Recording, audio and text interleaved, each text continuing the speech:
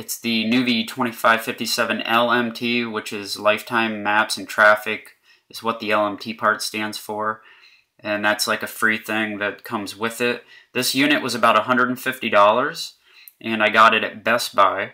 And I was down there looking at them. And again, like I said, I did an unboxing video of this, and I got some emails of, from some people of, when I'm going to do kind of more of a review of it, turn it on and go through the settings. So if you guys are looking for a GPS unit and you're considering this one, it may be something you're interested in. This one's really nice. It's really responsive. It's really easy to use compared to the other ones down there. Some of them I was down there trying to touch the screens, and they were hardly responsive at all. They're a little less expensive, but when I got to about the $150 range, this one seemed to do it. So you just touch the big tab there where it says where to go. You can view map. Like I said, it's really responsive. I've had no issues with it. The first thing you do when you get it is get it out of the box and connect it to your PC, and then you go to Garmin Express and download the latest firmware and all the updates that apply for your area and everything. So like in the box, it comes with the suction cup mount, a USB cable. The traffic receiver is actually built into the power cable, and that comes with it too. That's like your traffic alerts and everything, which work better in like on your highways and in the city. Comes with an owner's manual, and this is really nice because it's a backlit 5-inch color touchscreen. So I'll go into the settings here. At the top, you can see like the signal strength going back and forth, the little green bars. So it's got a connection, and it's got all the satellites that it wants to utilize. Over here, there's a battery indicator at the top. Again, you touch these tabs, really easy to use. Scrolls real nice. So if you click apps, you also have some of this stuff in here. If you select that, go to support and updates, you get a bunch of stuff on it, and you can click through more tabs there. So there's plenty of getting started and help information there. Eco Route is another feature that does something I haven't used yet, but it has all kinds of different features and things to do. It has a trip planner, which I have. You can create a new trip. I don't have anything saved in there. Traffic, like I said, in my car, this comes with a DC adapter, which plugs into your car. It doesn't come with an AC adapter, so there's no cable to connect and plug it in at home. You basically just power it up in your car. I leave mine on all the time and plugged in, so the only way for this service to work is to have that cable connected, which is built into the charger, so it's connected anyway. It'll show you places of where you've been. You can go back through the dates and choose to, find out where you went. You can scroll through there. On the screen, you can zoom in and zoom out. You can go out pretty far.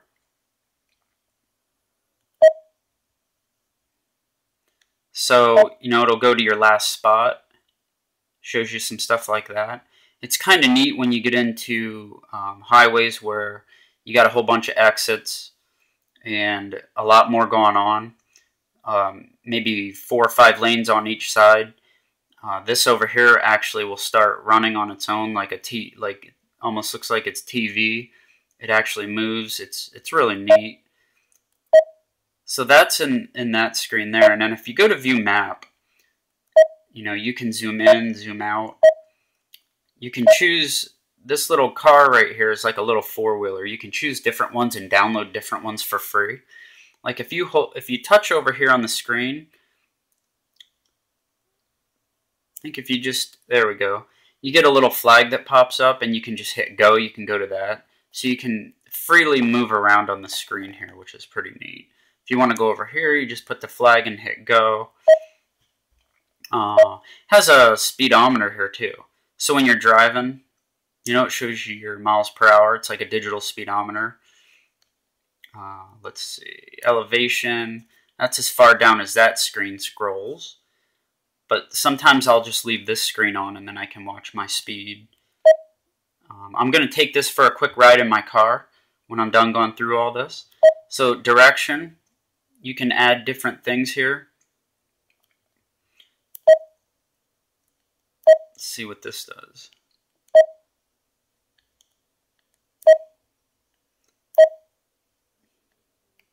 It's just got different tabs and different things that you can click on. You can add tabs in there. Like right now I have the time down there. Let's see how that works.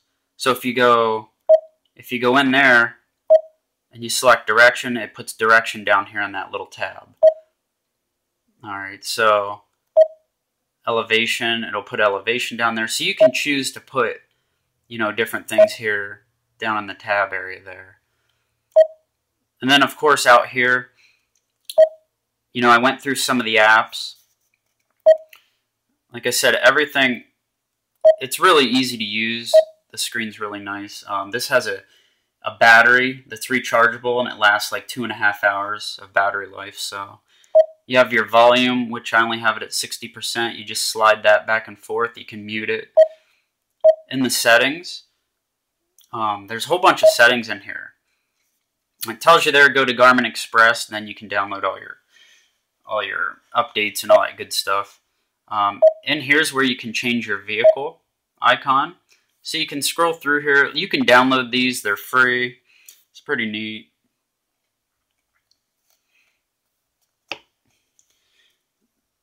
This little guy here, let's see if we can scroll him over.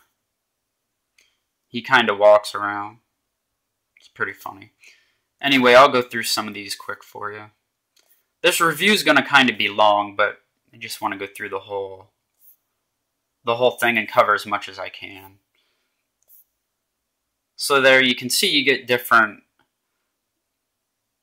icons and stuff. Like if I want to put this shopping cart back on the map, go back out here, view map. Oh, then you can see I got a shopping cart on there. So, like if I go to where to go, and I have home saved, and I click home, you can see it's proceed to highlighted route. You can see it's calculating at the top, and then, of course, I'm already home, so we'll just stop that. Go back into settings. So that was in here where you got your vehicles. If you go down to the next one, you can see track up, north up, 3D. Just does some different things there. Different views. I like the 3D one. I get the most out of that one. Map detail. You can show, normal stuff on the map, less. Of course, I want more detail on there. You can scroll down here. You got, let's see, you can choose the theme of the map and choose some different ones here. And it'll just change the color of the map. And so you got those options. What else do we got? We have map tools. These things that you can choose to show on the home screen. You can just check mark what you want to choose. Up ahead, trip data, volume, brightness, traffic, map layers, places along the road, traffic, trip log. Let's see, my maps. When you go on Garmin Express and you download maps, like you can choose what you want to have downloaded. This is the current one that I have installed and downloaded. And down here it just shows like related items to what you've been going in and selecting. So going back into settings here, go to navigation. You can set your calculation time and mode and choose a faster time, a shorter distance, less fuel off-road.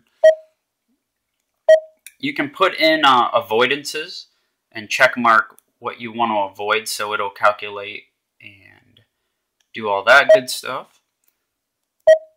And you can customize all that. So you can, have it always ask or avoid or allow environmental zones. Some of the stuff here I haven't even used yet, but safe mode features disabled while moving. Haven't played around with that too much. GPS simulator. Must be something for, it says there, for indoor use.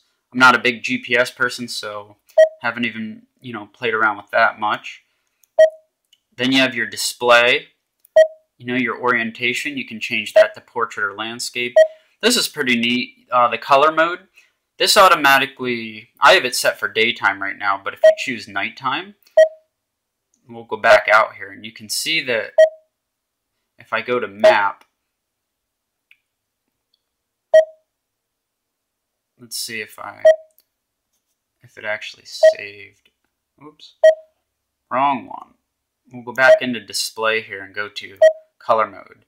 I forgot to save it, so I'm going to choose nighttime, and like I said, it automatically does this when you're driving into the evening. You can see it changes the whole look of the screen, and it puts it in a darker mode. That's really cool. It does that again automatically, which is actually really nice, so it's not as bright and distracting when you're driving. Just want to make sure you save it when you select it. The brightness, you can turn the brightness up and the speed. It's very loud, so it works really well that way. It gets really bright. You can set your display timeout. Let's see, 1 minute, 3 minutes, 4. You can tell it never, just, will always stay on. You can do a screenshot. So if you go into traffic, you can turn on, I think there's some additional accessories here you can get for all that. Traffic alerts, traffic trends, there's different stuff in there. Units and time, you can go in here and tell it to set automatically. You can choose your time format, units, miles, kilometers, positioning format, which I haven't messed around with too much. Language and keyboard. You can actually change the voice language. Like if we put this on, Dr. Nightmare, and click save, let's go out and see if I can get it to talk. Where to go home, see if it talks.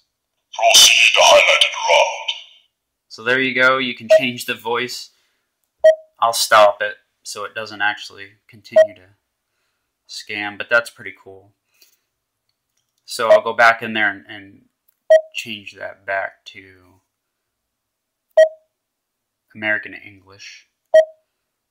I don't know who Michelle is, but I'll leave that on for now. Let's see. Oops, kind of getting jumping around here. Oop. So language and keyboard, like you can change the voice language, you can change the text language and scroll through all that good stuff. Keyboard language, you can change all that. And if we go back to device, information and privacy, there's kind of what it shows you as far as the firmware, what text version, all the good stuff there, the model number, of course the licenses. You can do your travel history, clear travel history, all that good stuff. So that's kind of like all the settings there. Again, you have your apps there, and you can put on the screen here what you want. Settings. So where to go, if you choose address, you can punch in an address in there. If you choose, say, restaurants, you can go down through here and scroll through all that stuff. Gas stations, all that stuff. Shows you everything in the local area, shopping. It does like a ton of stuff. It has different categories here. you know, so multiple things you can do with it. The only thing I have saved is home.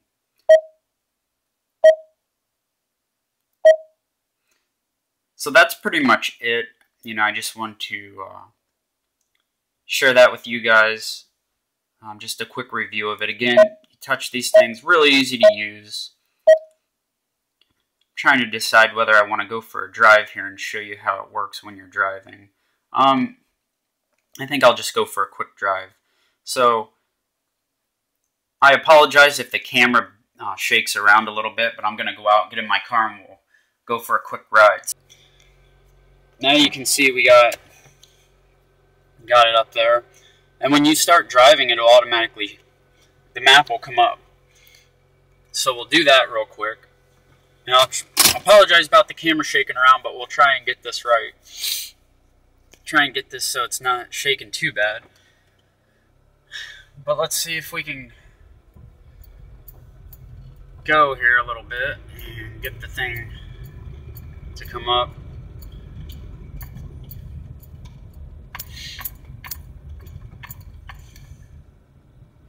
It kind of does this neat thing with the speedometer, like the sign posted on the road, the speed limit sign.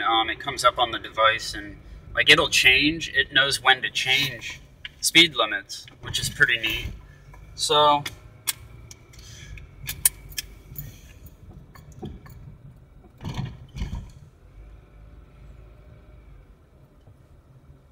once I get out here, it should probably come on by itself. It may or may not, since I was playing around with it. I don't know if it'll... But once you start driving,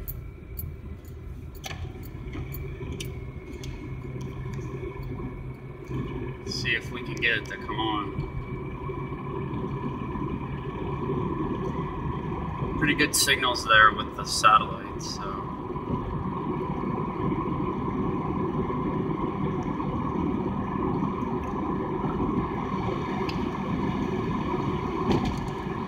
Alright, so if I go to view map, you can see here where it says 55, where my finger is where the speed limit is.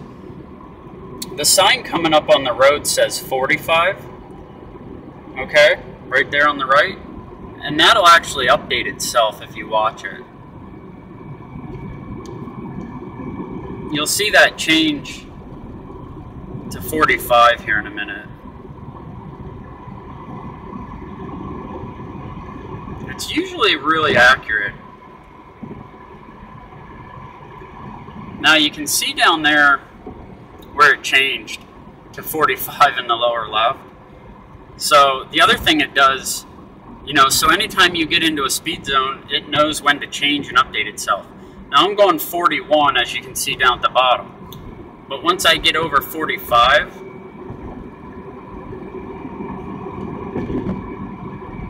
it'll actually turn red. As you see the color down there changing red. So it just kind of alerts you or changes red if you're going over the speed limit. So it's really neat how that works. Let me see if I can tell it where to go. We'll just tell it to go home. So that's what it looks like when it's starting to do a Turn right. trip, and I'll see if I can just turn right.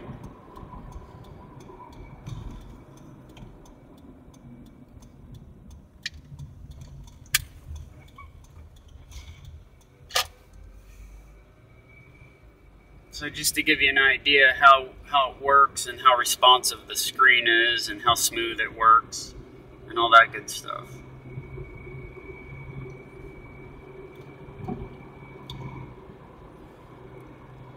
Yep, so that's pretty much that. And then if you touch that tab there, you can see then you're like... Turn right, then turn left.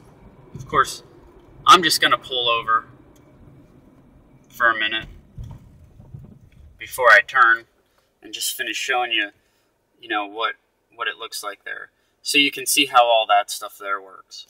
But anyway, I think that's long enough for this video.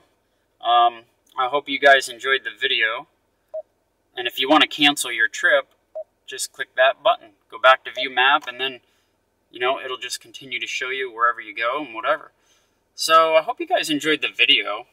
Again, the cable here is what has the traffic receiver built into it. So it's kind of hard to do this. I apologize about the camera shaking around, but that's pretty much the Garmin nuvi 2557 LMT. I've been happy with it so far. It's really accurate, works well. So guys, thanks a lot for watching my video, and you have a good one. Thanks.